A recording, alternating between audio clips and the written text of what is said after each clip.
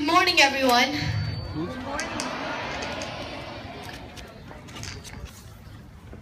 When I first learned that I would be delivering the graduation speech or the valedictorian speech just to make it sound all grown up, I was a little bit worried.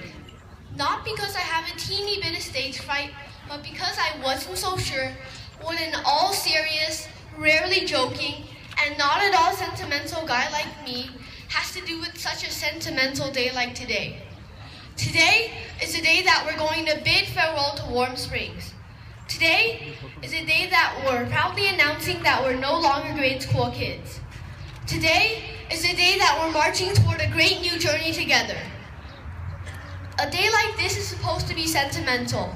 There's supposed to be some tears maybe, like how my mom was acting this morning when she was fixing my tie. She kept on saying, "Oh my God, my baby is graduating. Oh my God, you were only 6 pounds and 11 ounces when you were born."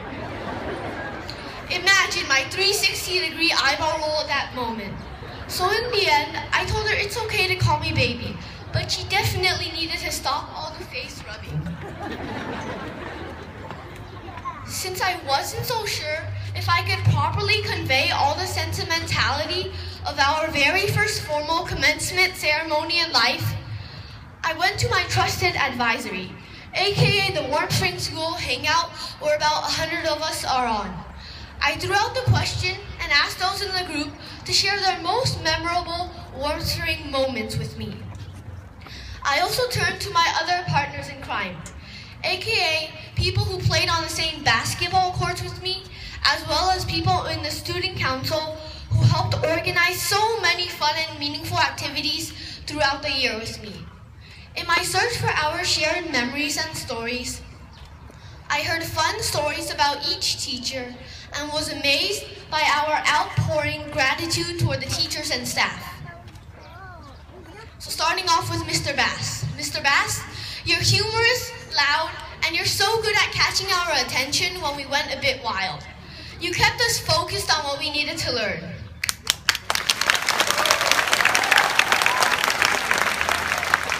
Ms. Brosnan, under your leadership, it was easy and effective to learn because you gave us a very orderly environment and provided us with super clear details to follow.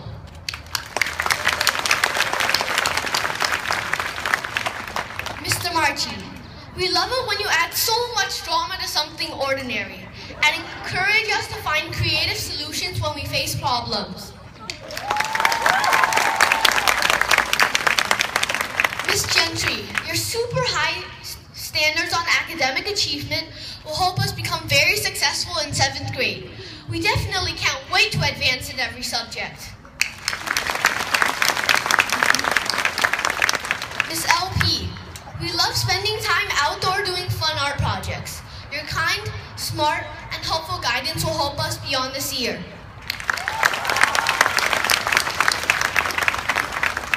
Ms. Oram, you taught us how to be organized in order to increase our efficiency. We also liked your straightforward and quick-witted communication style. Ms. Uehara, your humor adds color to our daily lives. Not only that, but you're fair. You set reasonable goals for all of us. Ms. Wong, we love it how you calm us down with short periods of free time sprinkled throughout our busy days. You re-energized us so quickly.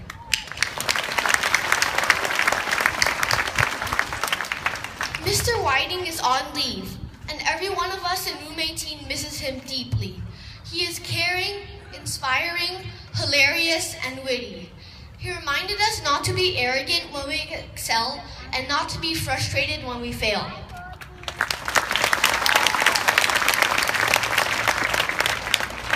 We also appreciate our 3rd, 4th, and 5th grade teachers, as well as the prep teachers, special ed, resource, and EOT teachers. You made learning so much more fun and interactive.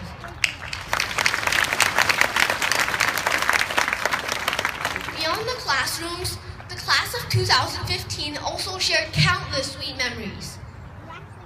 We all ran so hard, or at least pretended to run hard in fall stampedes so that we could claim our delicious Otter Pops at the end.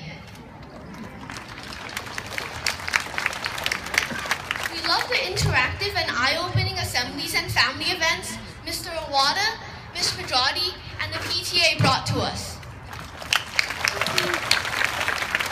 At science camp, we kissed banana slugs, climbed the rock wall, hiked in the dark, and danced till we dropped.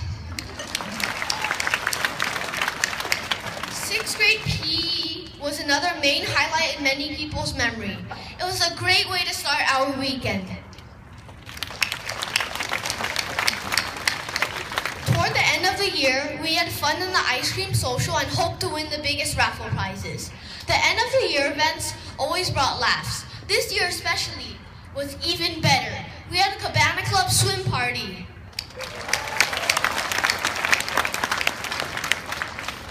Many of us also actively participated in fun activities such as twin days, scavenger hunt, trivia, bingo, etc.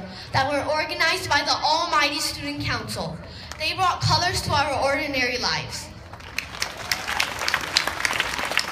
And not to forget, we also quite enjoyed the super fierce competition for the canned food drive and other service activities. Last November, we donated more than 4,000 cans. That's what a world-class team like ours can deliver. So that probably broke the Warp Spring School record. During the weeks of searching for stories and memories, I heard excitement, appreciation, and happiness. The feelings that get us so thrilled about what's ahead of us. We can't wait for the summer to begin. We can't wait to meet new people and make new friends. We can't wait to have more dance parties and finally get our own cell phones. Dear parents, we deserve our own cell phones. Thank you.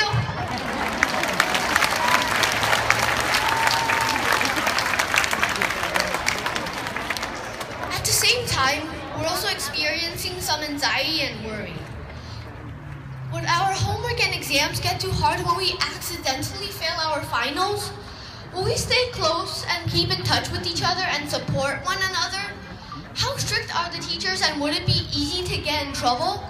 There are many questions spinning in our heads at this sentimental moment. And because of that, we can assure you that we'll be back. We'll be back to consult with you when we're lost and to share stories when we overcome challenges. We know you'll be here for us, our teachers, mentors, cheerleaders, and friends. And thank you for being here for us. Thank you.